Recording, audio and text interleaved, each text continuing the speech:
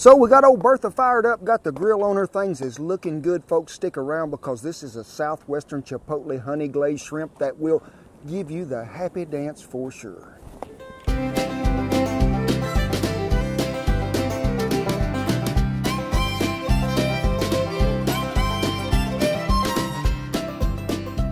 Hey folks, welcome to camp. My name is Kent Rollins and we're doing some cowboy cooking.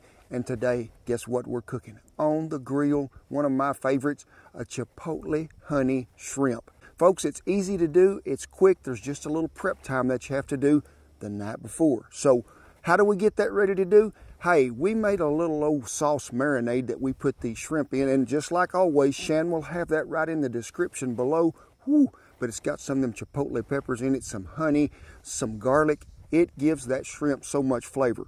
This is a dish that you can serve as an appetizer or a main course meal or just a snack in the middle of the day. To start this off, we got us some unpeeled shrimp. I peeled them off really well, put them in a bowl, and then we mixed up our marinade.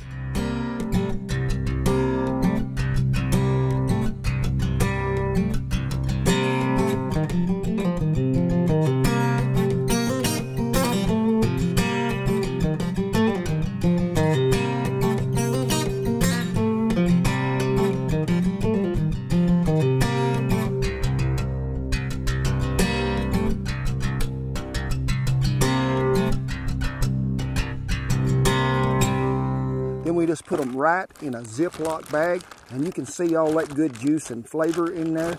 Ooh-wee. Them little fellers is took a bath in there. How long? All night. I like to do it at least 10 hours if I can get that in the fridge, as some people would call it, but I'm going to call it the ice box. Start you a fire, whether it's in the backyard. Don't do it in the middle of the living room floor, okay? But get you some of these here skewer sticks, I think is what you call them. They're really long toothpicks for people with a large mouth. That's what they were originally designed for, so you get way back in them crevices. Soak them. I like to soak them a good 45 minutes or an hour, because if you don't, you know what's going to happen? What, Kent? What will happen? You will have nothing left of these, and them little shrimps is hard to pick up and roll around. Now I like to start at the back of the shrimp where the tail was, right in the center, pull him up here a little so he ain't so kinked, and run him down there. And however many you think you can get on there, you go ahead.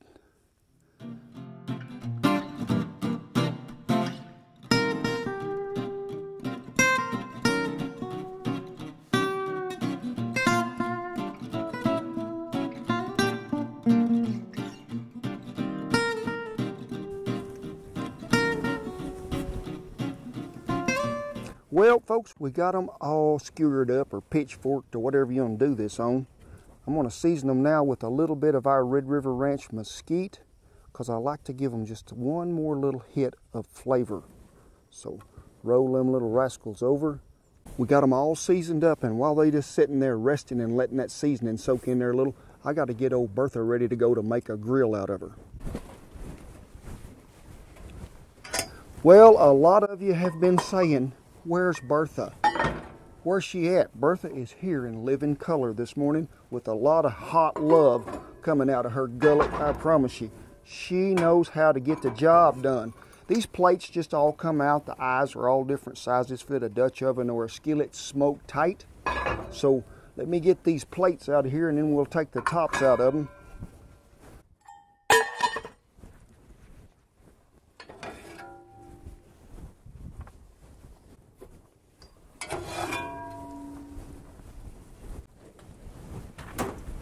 Smooth expanded metal. Got a few braces on it. If you don't, it'll get too warped and it will fall down in the hole. Bertha will consume it. So we're going to let her get good and hot and cauterized and ready to go. Then we're going to get them little shrimpies over here, and whoo-wee, I am ready to break out me some of that goodness.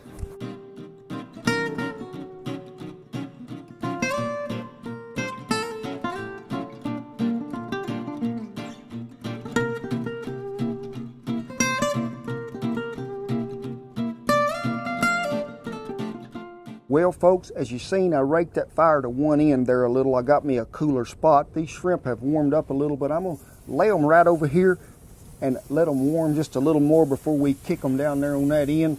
So we're just letting her slow down just a little before we go back over here on the hot side. Now, if you're doing this with a gas grill, preheat that thing to about 400. Make sure it's really good and clean. Give it a good oiling.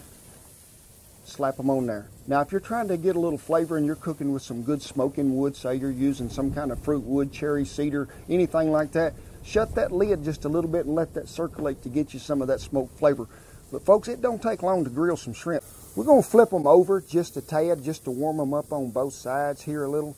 And let me tell you, folks, the little stick is hot. So I'm going to try to do them with this here tongy.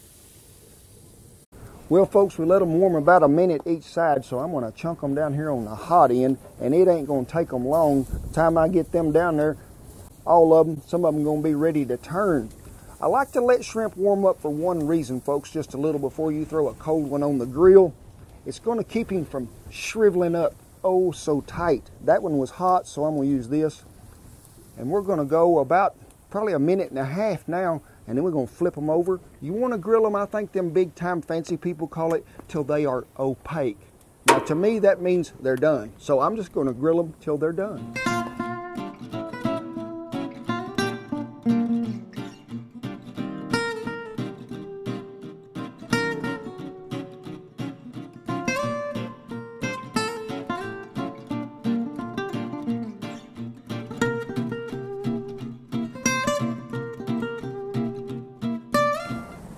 Audio's going, right? Yeah, I'll check it again to make sure. No, hey, you're not a shrimper. You're a beagle. Whoo, folks, them do smell good, and I do love me some shrimp on the grill.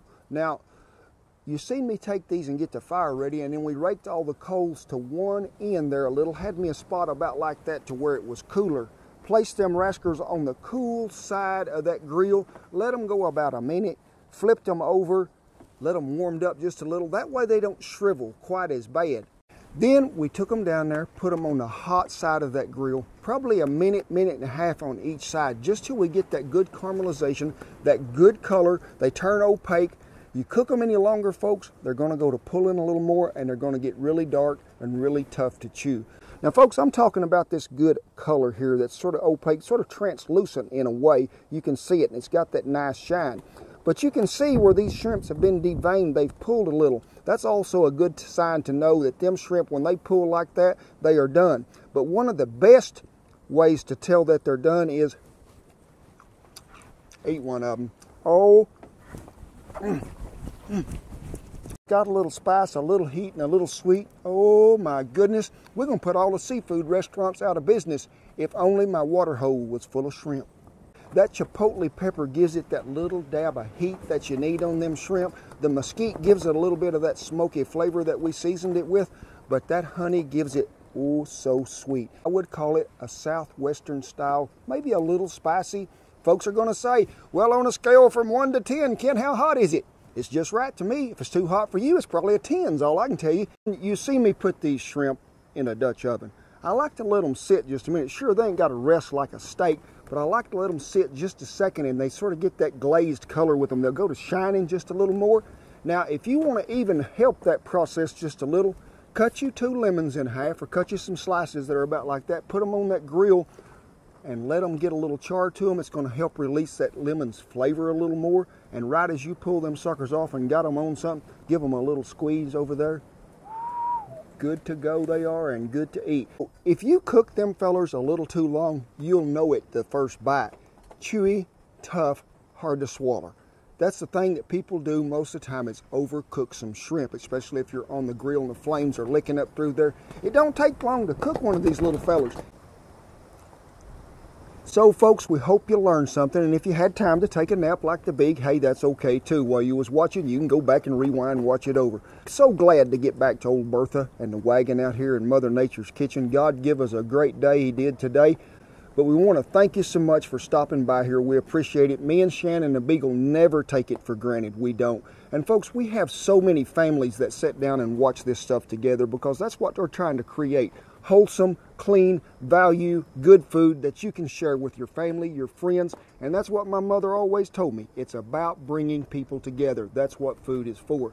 And the little young kids that watch us and their parents email us or they'll make a comment on YouTube touches mine and Shannon's heart so much. We appreciate that because that's where it starts, right there in the home at a small age. And we've got two families in particular that we'd like to give a shout out to them youngins, and one of them is Noah and his mother. Oh, how we thank y'all so much for watching, Noah. And I also want to thank Donovan and Jasmine and their parents for watching. We appreciate all you families, we too. And it is always a blessing to me when I get up and answer them comments and somebody says, hey, before we went to bed last night, me and the young'uns, we had to sit and watch that Cowboy Kent Rollins video. So folks, be sure and hit that subscribe button. And like always, Shannon will have all the information in the little deal below. And God bless you each and every one, and see you down the shrimpy trail.